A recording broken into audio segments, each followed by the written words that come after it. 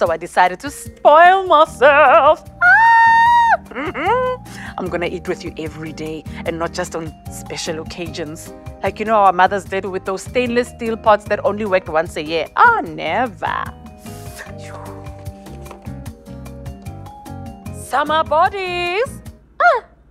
Gym up, play weight.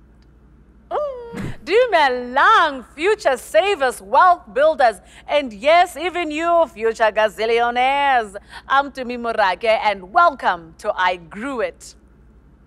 Now, we all know how hard it is when the cents aren't making sense. But here, we make it make sense as we learn together to rewrite the story of our finances. In this episode, At No Swipes has credit issues, ne? But not the kind you're thinking of. Let's listen. Tumi, I never imagined I'd be sending this kind of voice note. But long story short, ever since I can remember, I always paid for everything with cash.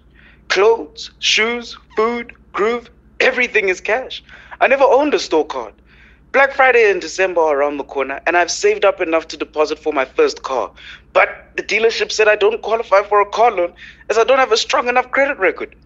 I thought credit was bad, but now I see it actually means something good. Ish.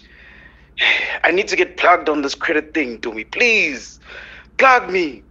I don't even know what a credit score is. Badung, At No Swipes, that sounds like a very big matras that you have.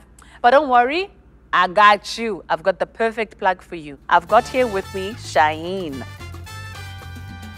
So Shaheen, you are the guy when it comes to Islamic banking, right? And so I want to know, how did you end up being the guy when it comes to this sort of thing? And what is the difference between Islamic banking and traditional banking? To me, I don't know if I'm the guy or a guy. I'd like to think of myself as a guy. Okay. So how did I get into Islamic banking? Well, I suppose there was just a plan bigger than me, and that's how I got thrown into Islamic banking. But what is the difference between regular banking and Islamic banking? Essentially, Islamic principles don't allow interest, but they allow trade. So when I look at Islamic banking, it's based on the principles of trade. It's a different way of banking that's available to anyone who wants to try or ascribe to a different form of banking. Let me give you an example. You want to finance a car. Typically what you do, you go to a bank, you get a loan, you pay interest for the use of money, and that's how you buy the car. With Islamic banking, we do it on a trade basis.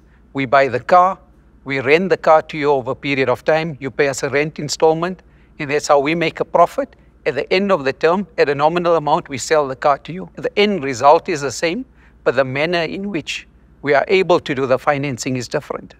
Oh, so it's about how you are more comfortable dealing with situations where there's big amounts that you have to deal with, right? Exactly that. So there's certainty in terms of what you pay on a monthly basis. Right. There's certainty in terms of how much you need to budget for the payment that you need to make on a monthly basis as well.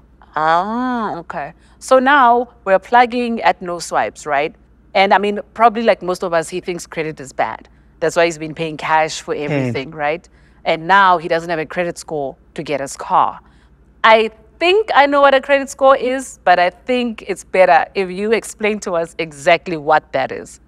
For me, the easiest way to understand a credit score is if we look at a soccer game. Right. There's a score that happens in a soccer game. Why is there a score? So we know how one team is performing relative to another team.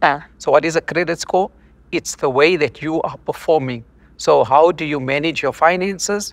Based on the way that you manage your finances, a score is ascribed to you, because we all love score. We all love to be competitive, right? So the better you are, the higher your score is in a soccer game, obviously the better you are. So similarly, the higher your credit score is, the better you are in managing your finances, in managing your credit as well. So you get more or easier access to credit as a result of having a higher credit score.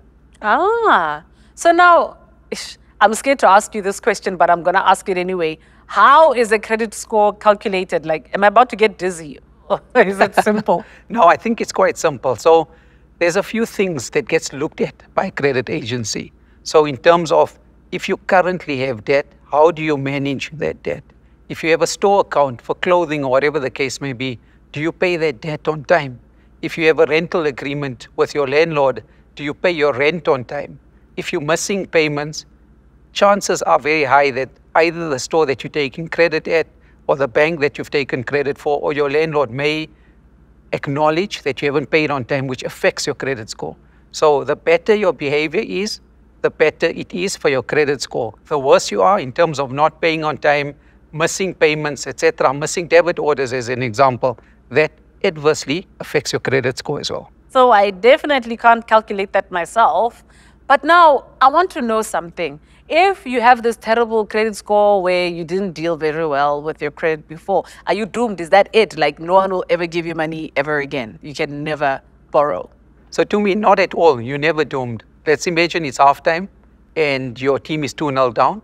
There's certain things that you can do to win the game, right? Because there's still enough time. So similarly, what you need to do is to make sure that you understand what are those factors that have given you a low or negative credit score. Maybe there's bills that you must make sure that you pay those bills. Maybe it means that you're not paying on time. Be more financially disciplined to ensure that if your debit order is due on the 25th, there's money in your account on the 25th so that when whoever you need to pay to takes the funds out of your account, it's available. So it's just about being responsible financially and understanding those elements that result in a negative credit score. Okay. But now with Ethno Swipes, his team is not even in the game. Like this guy, he doesn't even have a credit score, period. What can he do? So No Swipes is paying cash, but he's great at soccer. He doesn't realize it is yet. So how does he get into the game? I think by starting small. As an example, he has a normal transactional account with a bank.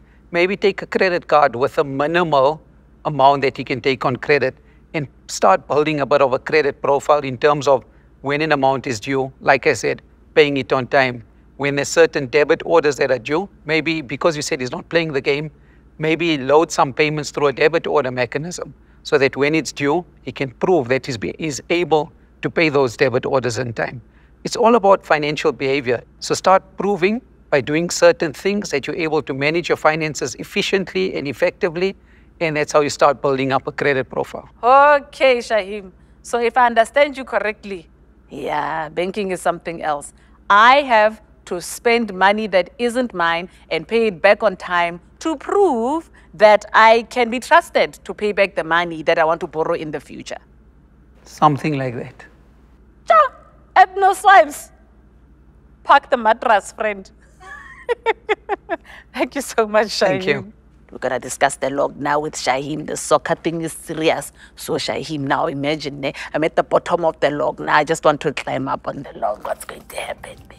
Find out how to be more responsible with your spending and your borrowing with I Grew It. Absa, your story matters.